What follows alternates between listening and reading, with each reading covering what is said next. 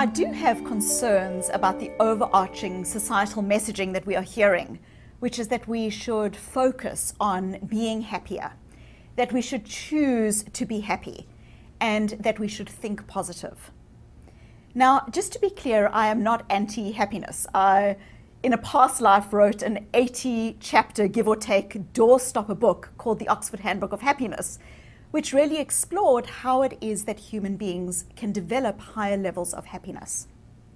But what I am concerned about in the current discourse is that I think what it is actually paradoxically doing is setting people up for greater levels of unhappiness. Let me explain why. A friend of mine was recently diagnosed with and died of stage 4 breast cancer. And she described her experience of suffering and loss as being exacerbated by what she termed the tyranny of positivity. That she had so many people coming to her and saying, just be positive, just think positive, everything will be fine. And what she said is those messages had a real impact on her ability to be authentically and in a real way with her experience. She also said that it made her fairly angry, that if it was just a case of thinking positive and being positive, that all of the individuals in her breast cancer support group would be alive today. They were the most positive people that she had met, but they were not alive. And that somehow the messaging that our wellness is 100% in our control simply by thinking positive can often lead people who are suffering from illnesses like cancer to feel that they are somehow to blame for their own illness or for their coming death because they weren't positive enough. I very much experienced this in my own life when I was growing up.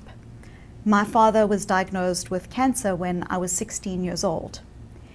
And what I noticed on a really large scale interaction when it came to peers and adults was people both saying to my father that he just needed to believe that he would survive, and to us as a family that we just needed to be positive.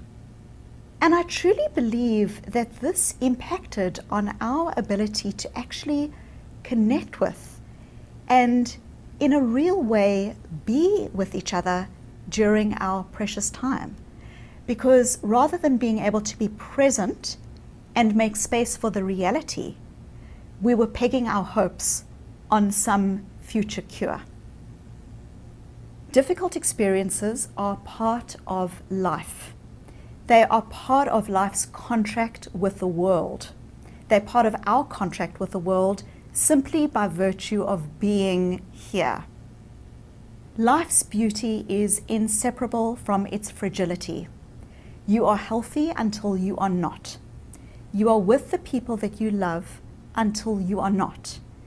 You have a job that you love until for some reason that job no longer works out. It is really important that as human beings we develop our capacity to deal with our thoughts and emotions in a way that isn't a struggle, in a way that embraces them and is with them and is able to learn from them.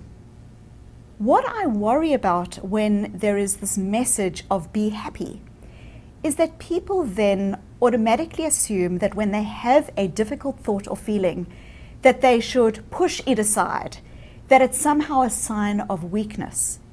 And what that does is it actually stops people from being authentic with themselves.